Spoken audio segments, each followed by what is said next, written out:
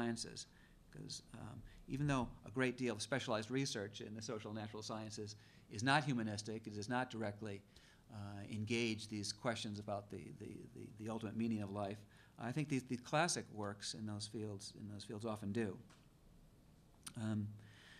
Now, similarly, on the pedagogical side, I think Kronman's secular humanism, again, however appropriate it is for himself as a personal credo, is too narrow and sectarian a conception of humanism to serve as a basis for rescuing the liberal arts. Kronman rightly rejects religious fundamentalism as a basis for teaching great books, because religious fundamentalists are not open to the possibilities that human life has no transcendent meaning. Fundamentalists, in this sense, are dogmatic. They cannot entertain the exploration of views found in the classic literature that often suggest that there may be no God, or that even if there is a God, he doesn't care about us. I mean, these are views common in the classics of our traditions, and it's hard to explore them, entertain them openly on a basis of a fundamentalist religious belief. Now, there are no doubt Jewish, Christian, and Islamic fundamentalists who all share Tertullian's famous skeptical question, what in the world has Athens to do with Jerusalem? Tertullian might represent a kind of Christian fundamentalism in this way, that Greek philosophy and science has no bearing or meaning or relevance to the truth we find in the Bible, so why be concerned with it?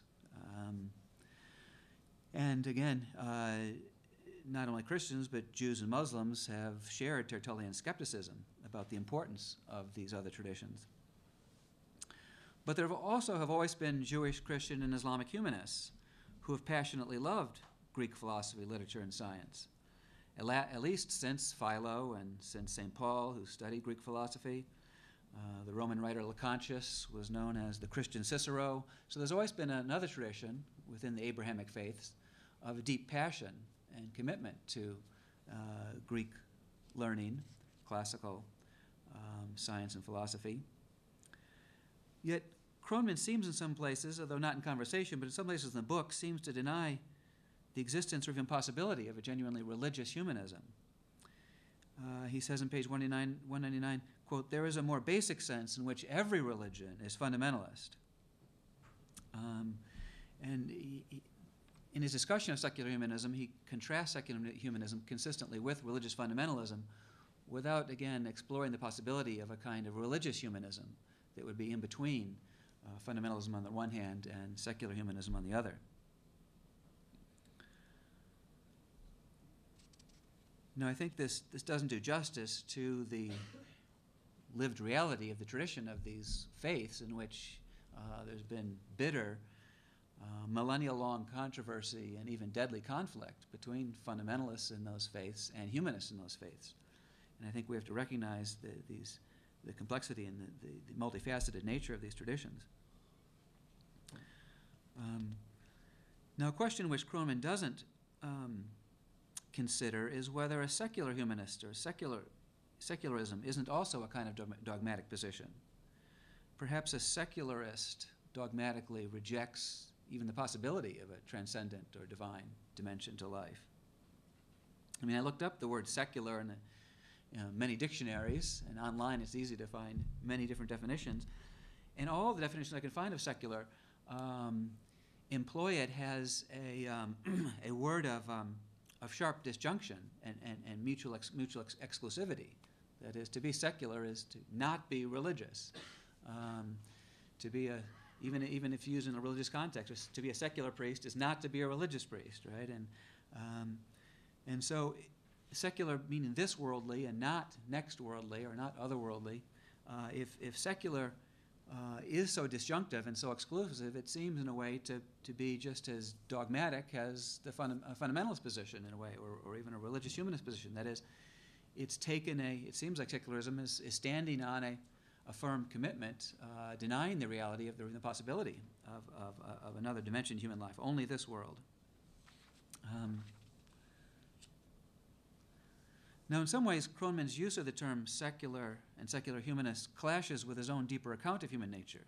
Again, in the book, he rightly insists that it's part of the essence of our own human nature, right, that we long for a kind of transcendence, from the evils and limitations of this world. Human beings, in this sense, are essentially religious and not secular animals, right? We live in a secular world, but we hope to escape its limitations in many ways, right? So Plato already noticed this, right? That every time a lover swears undying love to his or her lover, there's a kind of longing to escape the transience of our secular mortal world, in hopes to achieve a kind of timelessness, stopping time. The lovers want to stop time so they can enjoy in perpetuity the moment. We resent, right, the facts of our own death, the reality and the imminence of our own death, and again in an attempt to escape from this world. So in terms of these deep human longings, Kronman's account of human nature isn't secular. I mean, it recognizes a kind of yearning for the transcendence. But in other ways, Kronman's humanism is secular. That is, that he seems to say that although we do have these longings for a transcendent realm, those longings are ultimately tragic. That is, they're going to be unfulfilled. He says, quote, we are dying animals, fastened to bodies and fated to pass away, who yet yearn for something more. So here, Kronman recognizes the yearning for the transcendent, but also is fairly certain that that's a tragic. It's a longing that's not going to be answered by any ultimate reality. So I think to develop a more common ground with other religious humanists, I think maybe our principle should be focused just on plain humanism rather than religious humanism or secular humanism. Let's find common ground in a kind of humanism that tries to stay open to the question of the ultimate possibilities of the transcendent dimension to life. And in that common ground, both secular humanists and religious humanists can cooperate in the renewal of the liberal arts.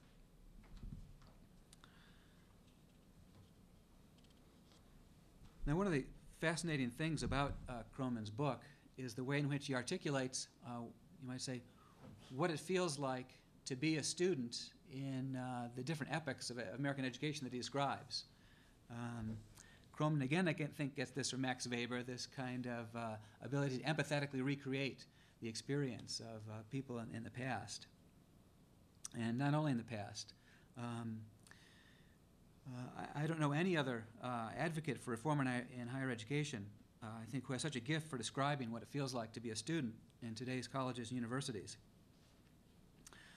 For example, I want to read a paragraph from his book where he describes how many students respond to the tremendous freedom we give them in our colleges when we ask them to choose 36 courses out of the course catalog, in Dartmouth's case, of more than 1,600 courses. Kronman says, quote, "Nor is the freedom students enjoy to design their own course of studies always a source of personal gratification. As often, it produces anxiety and regret. A disturbingly large number of today's undergraduates, even at our best colleges and universities, spend 4 years sampling courses with little or no connection, moved by fancy or curiosity, but guided by no common organizing principle or theme. Their freedom leaves them with a transcript that's a patchwork of disconnected bits and scraps. Except for whatever modest structure the choice of a major supplies. Too many graduates today view their college years, the most leisurely years of their lives, until they wash up on the far shores of retirement, as a wasted opportunity, squandered in the pursuit of a disorganized and idiosyncratic program of study. They view it with regret, as a lost chance to explore the question of what living is for before the demands of life take hold and they become too busy to ask it." I think this is a fascinating, very insightful comment based on my own experience talking to students and my own experience sitting on the Dartmouth Committee on Instruction. We have a faculty committee that oversees curriculum. And on that committee, we looked at surveys and other data about student experience and attitudes. We saw, for instance, surveys of graduating seniors asked about their experience in college and what they liked or didn't like about it. And we saw a very disturbingly high, great majorities of students reflecting high dissatisfaction